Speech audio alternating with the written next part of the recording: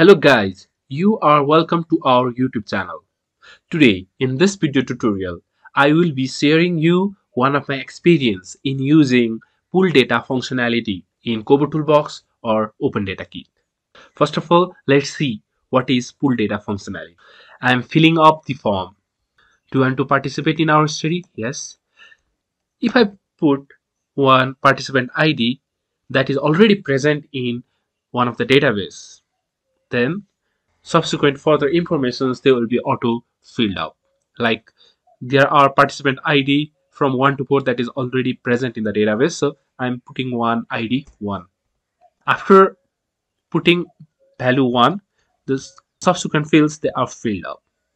This is the pull data functionality.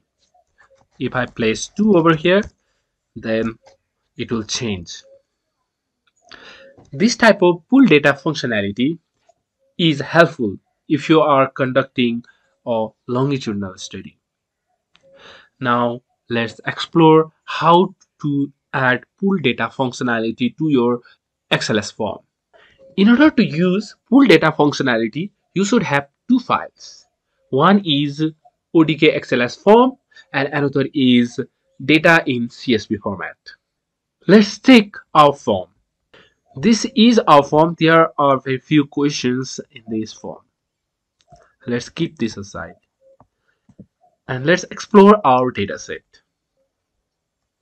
Here, this is our dataset. There are very few questions in this. Now, in order to pull data in XLS form from the CSV data, then in your form, go to your own variable which you want to pull data from the CSV dataset, and then go to its calculation column, and inside calculation column add a formula. It uses a function called pull data. It uses 4 different arguments. One is the name of the CSV file to pull data from, and second one is the name of the CSV column heading to pull data from, and third one is the name of the column to check matching information, and fourth is the current question name to check for the information to match. Here dt is the name of the CSV dataset, and Q101.1 it is the name of the question present in the CSV dataset, and ID is the name of the ID that is to be checked in the dataset, and another dollar middle bracket ID, it is the current ID column to check the previous ID.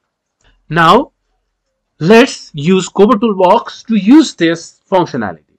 For that, open your Kobo-toolbox account.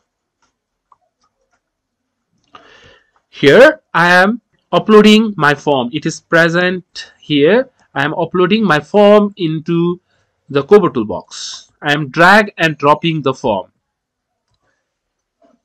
After drag and dropping the form, it will appear here. After adding the form, go to the settings, and in the media, upload the dataset. DT is my dataset. I am uploading it in the media section. After you upload in the media section, now go again to the form and deploy it. Once you deploy it, let's explore the form.